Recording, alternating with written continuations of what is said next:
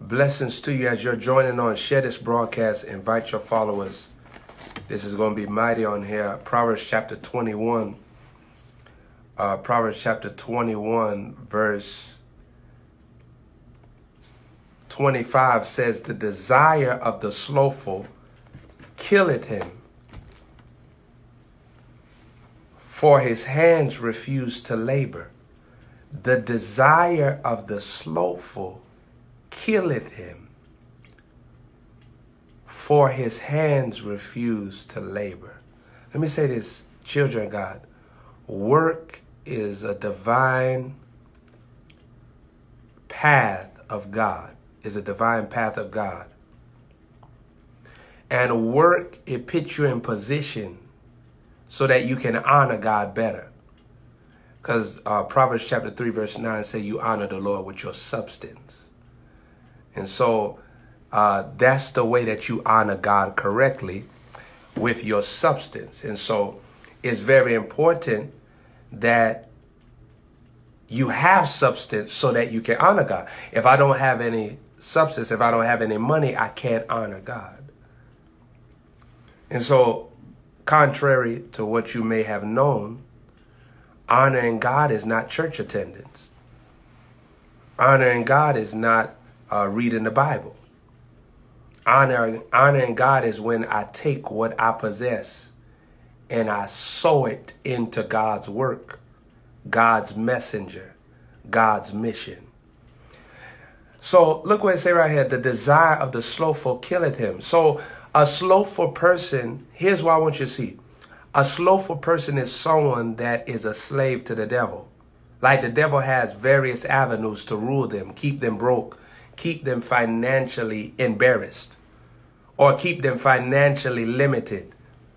Like they never can do what God say because they don't have enough funds. And money is the dominating factor on whether or not they can obey God or do what God say in their minds. A slothful person also I want you to see is a person that is insecure. They're out of security. And they are procrastinators. Another definition that you want to see about a slothful person is that they procrastinate. They make plans, but they never put it to work. And that's why you never become wealthy.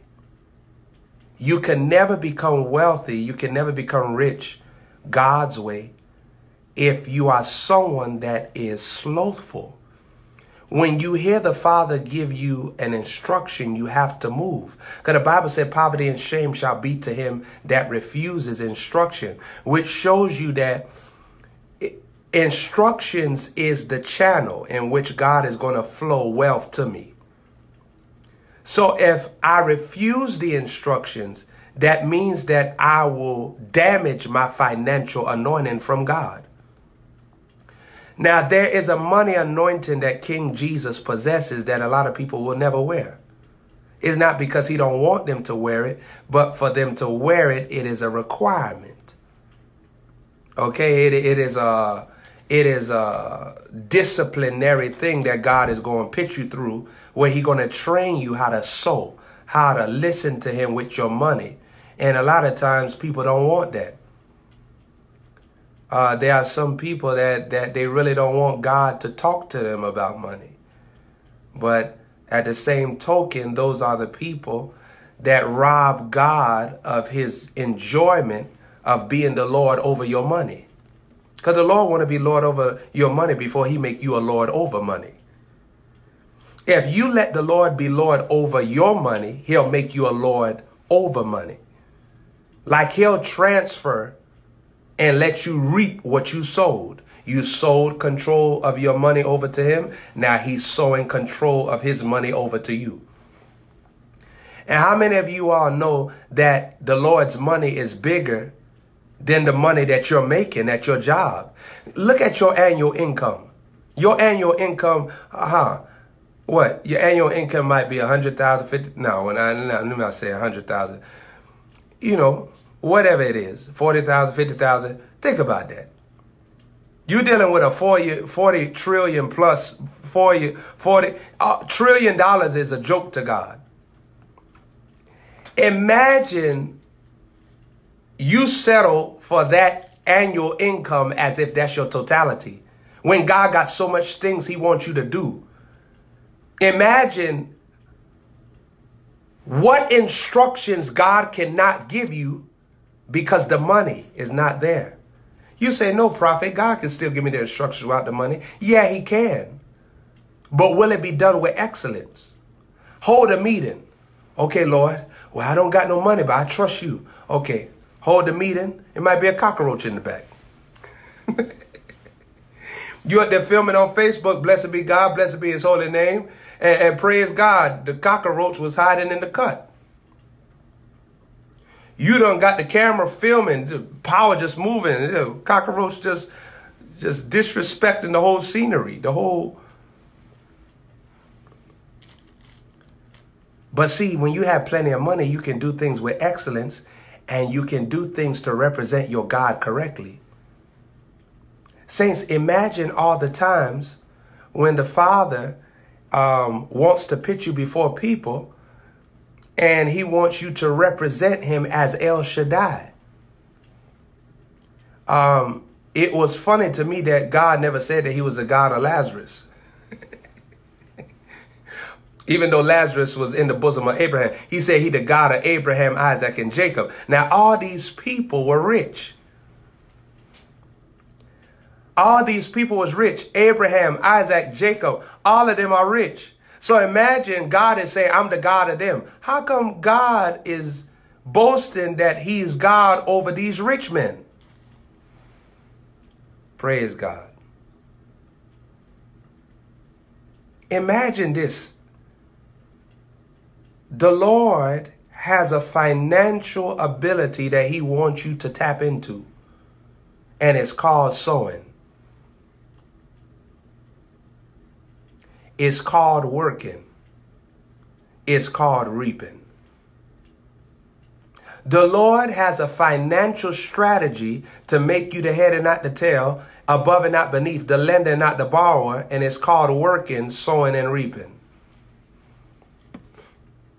Proverbs 21 verse 5 says this: the thoughts of the diligent tend only to plenteousness. The thoughts of the diligent tend only to plenteousness. I'm in Proverbs chapter 21 verse 5. It says the thoughts. That's dealing with the mind, children. It's not even dealing with the decision making. It said the thoughts of the diligent. That means what they're thinking. Their thoughts.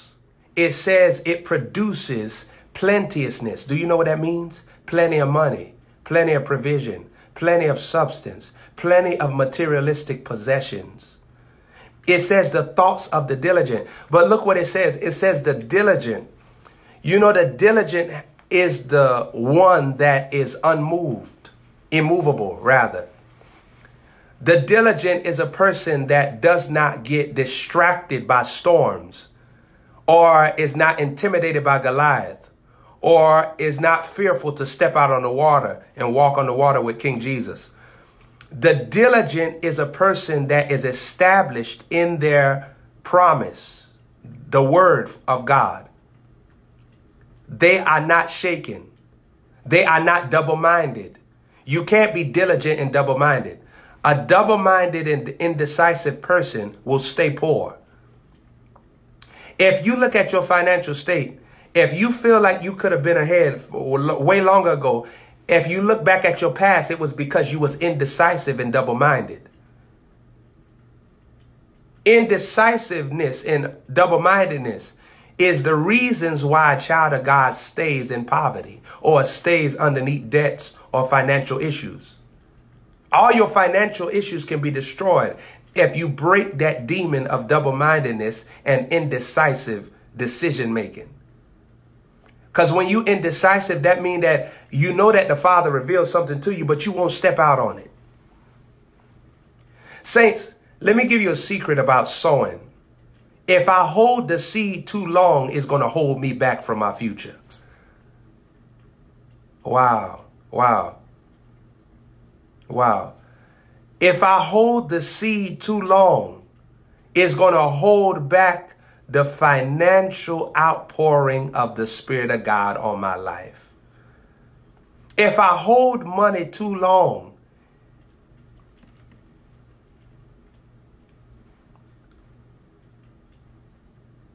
God has the right to withhold his blessing from me. When I hold money, I take on the spirit of mammon. And the spirit of mammon is where I am underneath the fear of money. That's what the spirit of mammon is all about. I become money's slave. Money rules me. I'll betray anybody. I'll destroy anybody. I'll lie. I'll be unintegral just to get money. That's what the spirit of mammon does.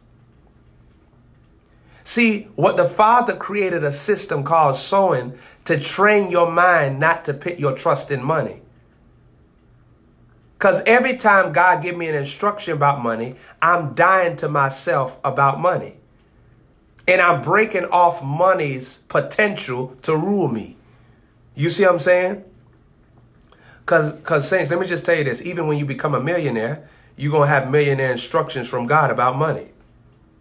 So God might tell you, I want you to sow 500,000 here, or sow 100,000 here, or sow 200,000 here, or sow 350,000 here. You see what I'm saying? So imagine if you're not sowing, you're going to start trusting that $1 million, $2 million, $5 million, $10 million, $20 million, $38 million. You're going to start trusting that as if it is your oxygen. Money is not your oxygen. Money is your footstool. Don't make it an oxygen tank when it's aground. You walk on money so that money never walk on you. There's two finances that can flow in your life. The finances from slavery and the finances from Calvary. There's two types of finances that can flow in your life. The finances from slavery, the finances from Calvary. The finances from Calvary, it will only work in the life of blood-bought sowers.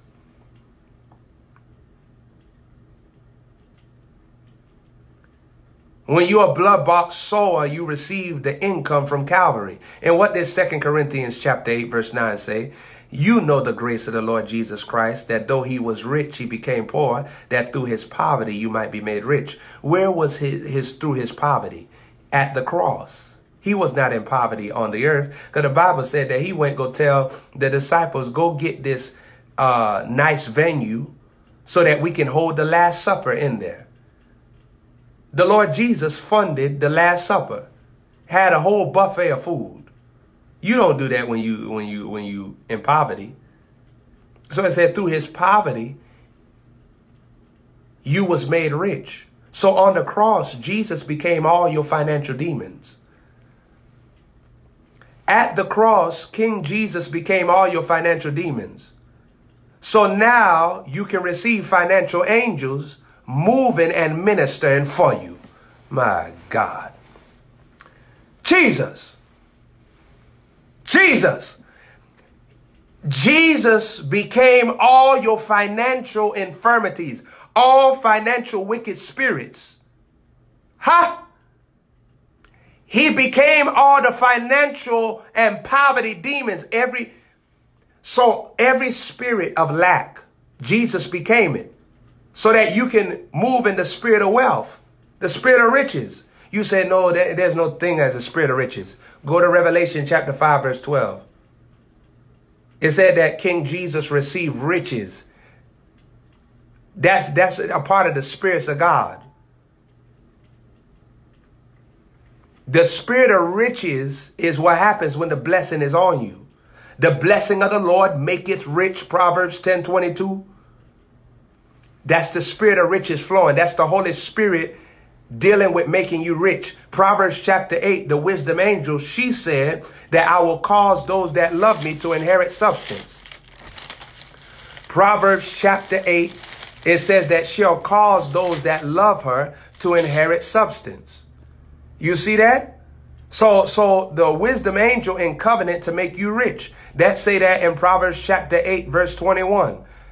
that I may cause those that love me to inherit substance, and I will fill their treasures. So the spirit of riches will sit on a sower. But you're going to have to step into this. If you never step into this, you're not going to see this manifest.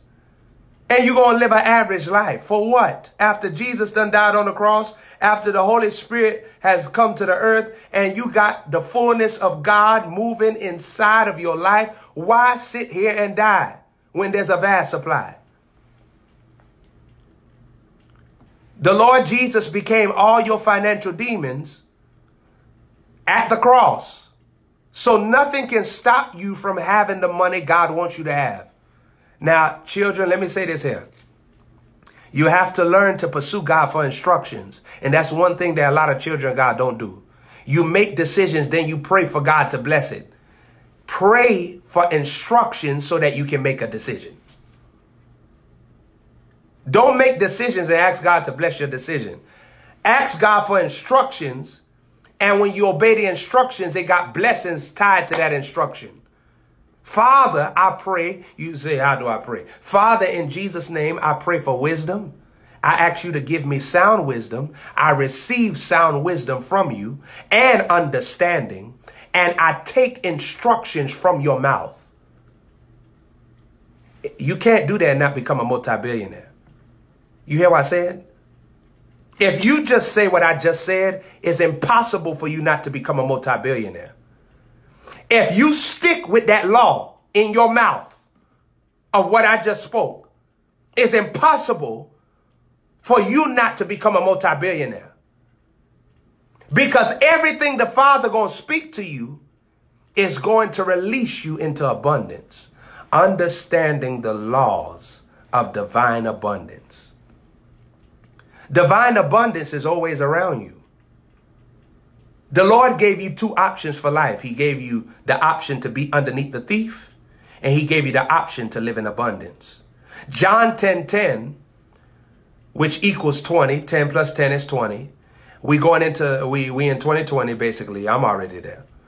And we're dealing with also the number of the prophet, 20, 2 Chronicles 20:20, believe the prophet, so shall you prosper. God telling you that there's going to be someone that's going to instruct you, and their instructions is going to make you prosperous. It's going to make you successful. It's going to make you have what God wants you to have without any devil creating failure for you to get it.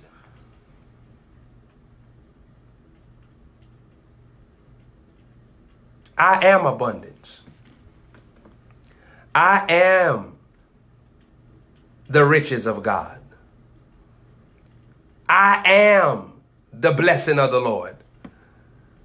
I am the blessing of Abraham. I am a child of Abraham, and my father Abraham was rich.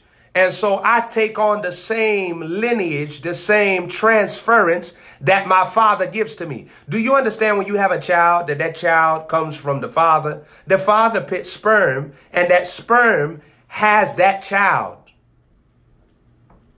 You ever see two women give birth? You ain't never gonna see it.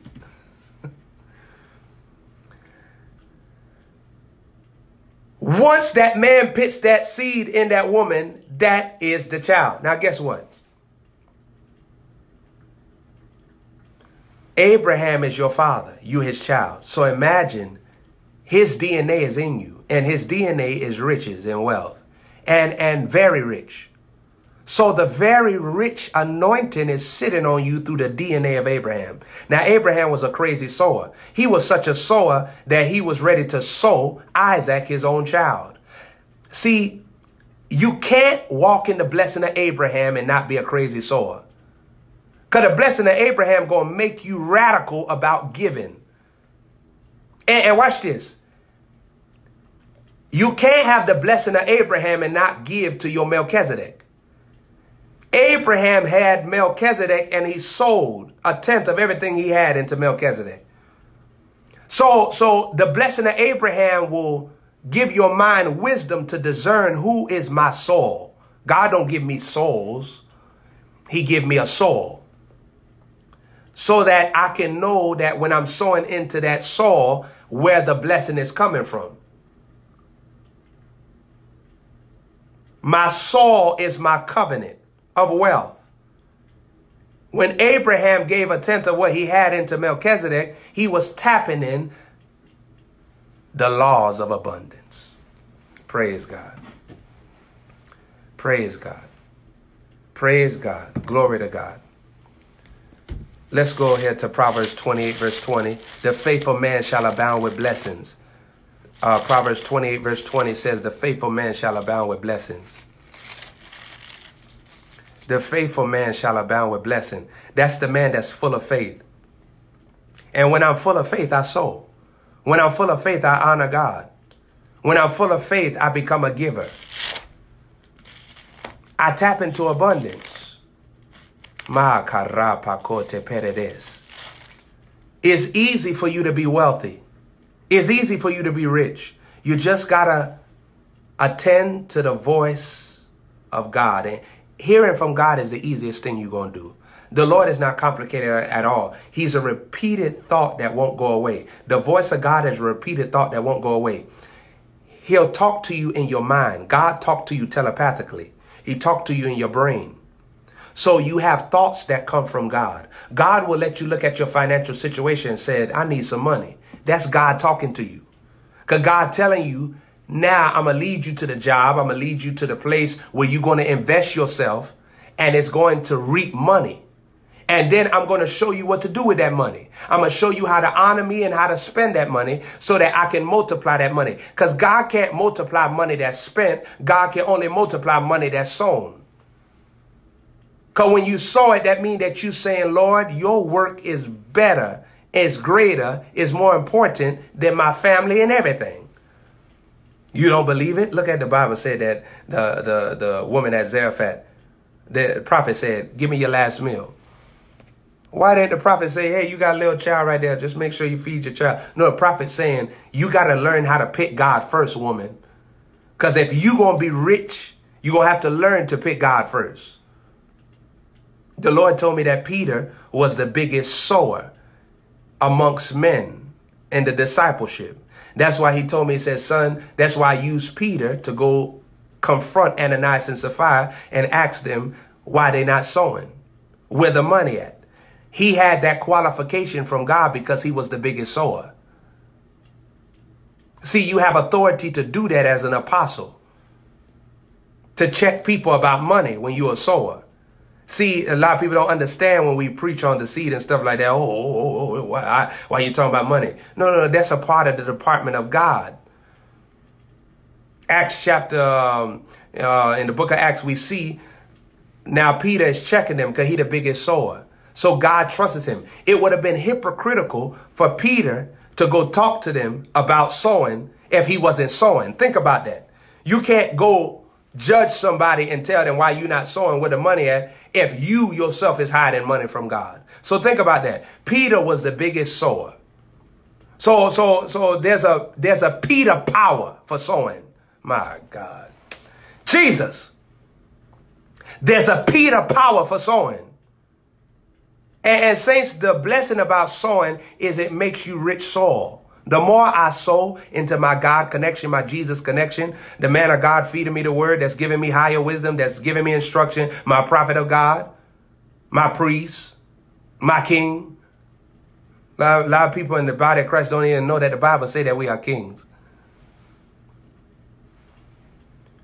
The more I do that, the more wealth comes.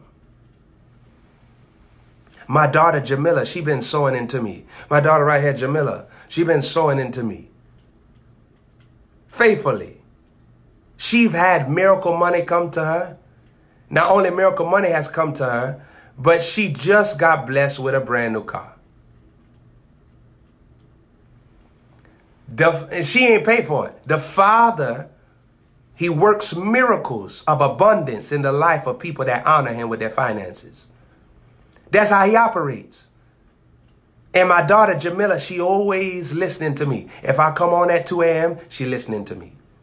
Now, she not the only one. I got innumerable amounts of people in my ministry that the same thing happening to them. This is a real anointing. The law of abundance will hit your life and it'll saturate you.